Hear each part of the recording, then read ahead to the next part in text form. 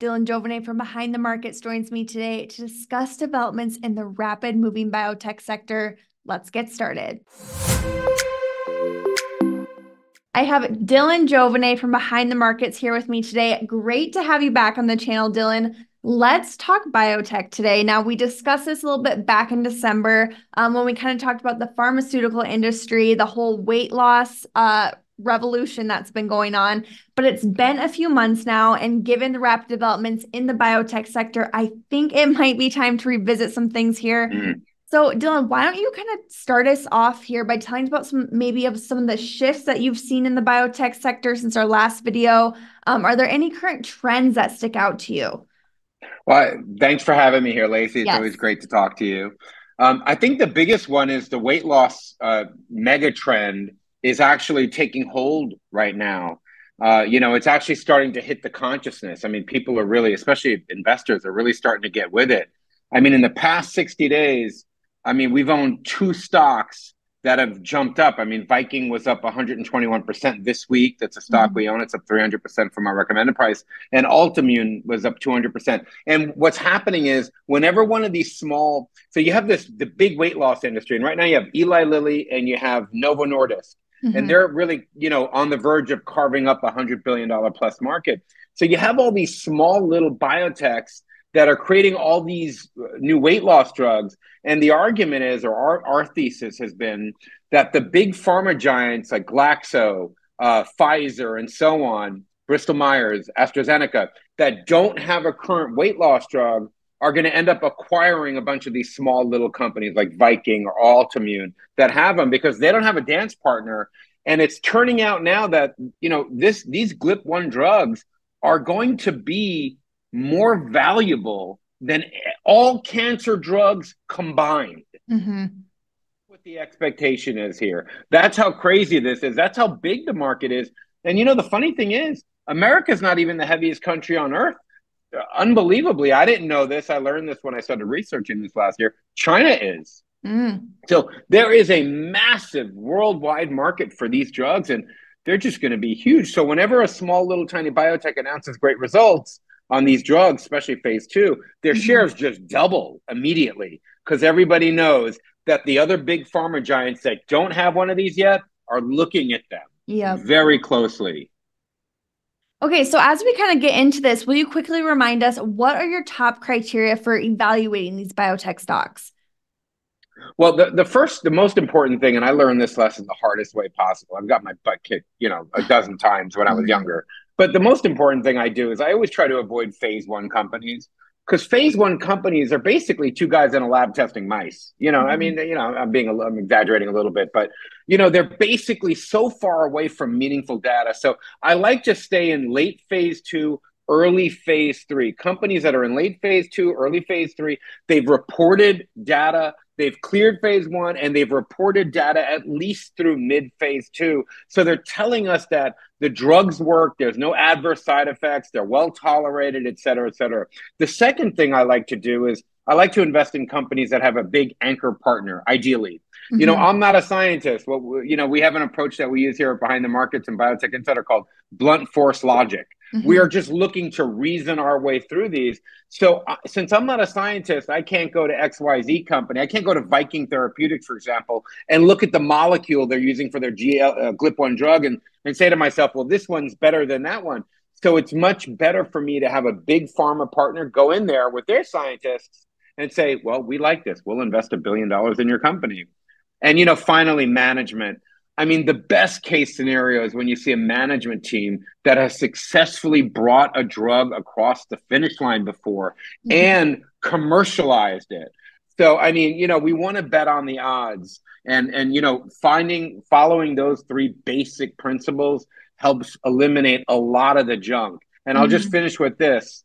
In phase 1, I call that the stock promoter phase because stocks that are really in early phase 1, when they're really moving up or down, it's basically hype because they're not delivering anything yet. It's just hype. So, I've been burned by that 30 years ago when I was younger, starting this business. So, I try to avoid things that can cause me terrible pain, in some ways in my life. Okay, so So kind of going off that though, so how do you analyze though the financial health and maybe future prospects of these biotech companies that don't have current revenue? Yeah, that's a great question. So I grew up as a value investor. I'm one of those guys who read and studied everything Warren Buffett ever wrote. Hmm. I've read I mean, everything there is to read about analyzing, and that's how I made my name and my reputation, basically by doing good old fashioned value analysis of different companies and business analysis. So it's what you're trying to do ideally in this scenario is late phase two, phase three good management team. You want biotechs that are actually focused on huge problems Hmm. where right now their new drug, let's say a new cancer drug, can replace an existing drug that generates $2, $3, $5 billion a year in revenue. Because a lot of these I mean, think about chemotherapy. Chemo is a word for chemical. It's chemical Hmm. therapy. So a lot of these drugs, these chemotherapy drugs, they're 50 years old, 60 years old, and they're the standard. So what we're looking for is we're saying to ourselves, if this small company has a molecule or a way to actually attack the cancer directly, it could reduce or eliminate the need for that $2, $3 billion a year chemical drug that just wreaks havoc on the immune system. So, it's not an exact science, but that's been very successful Hmm. for us, that kind of reasoning. Okay, so are there any emerging areas within biotech right now that maybe aren't being talked about as much, or what are you looking at specifically? Yeah.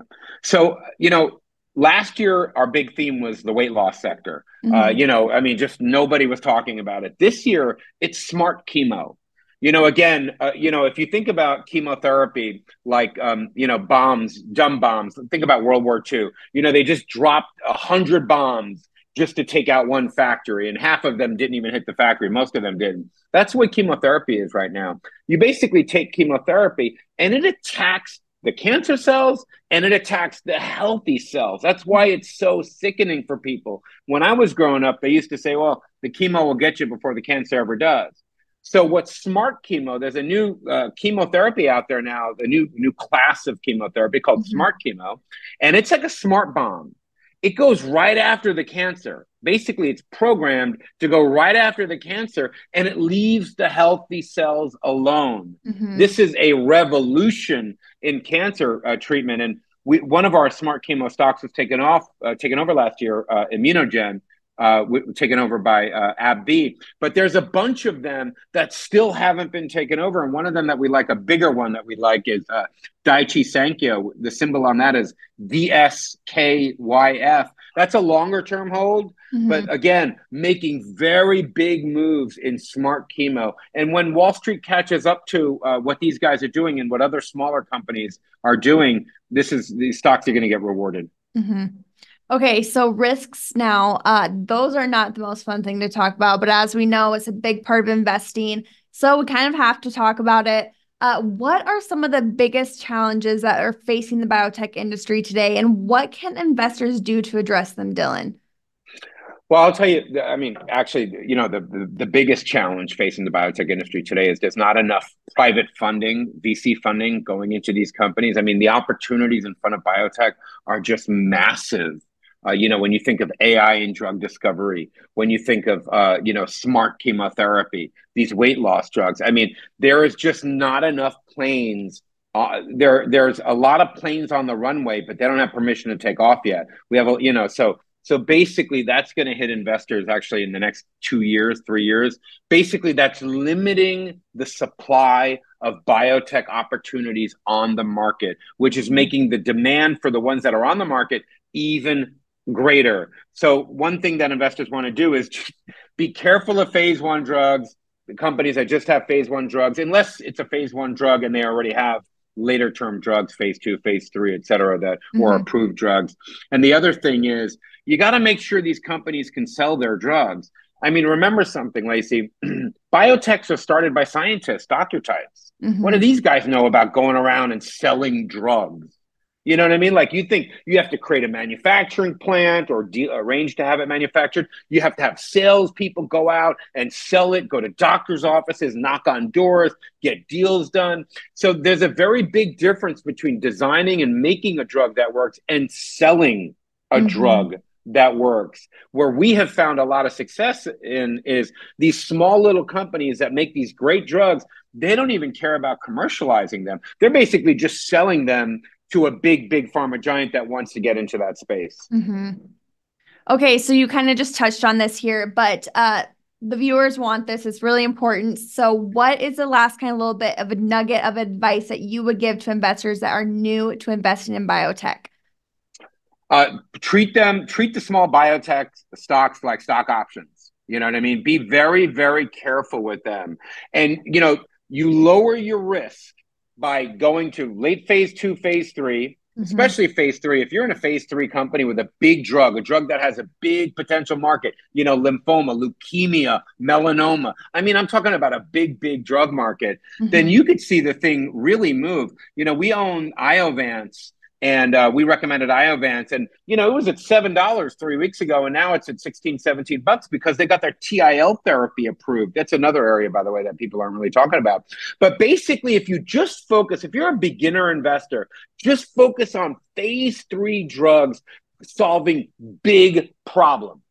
And when they get approved, if they get approved, their stocks are going to double or triple in a month. It's crazy. Yeah. And then, of course, they become a prime takeover target, or they commercialize the treatment themselves. All right. Well, Dylan, thank you so much for sharing those biotech insights with us today. To our viewers, comment down below. Let us know your thoughts on this sector, or maybe some specific companies that have your attention.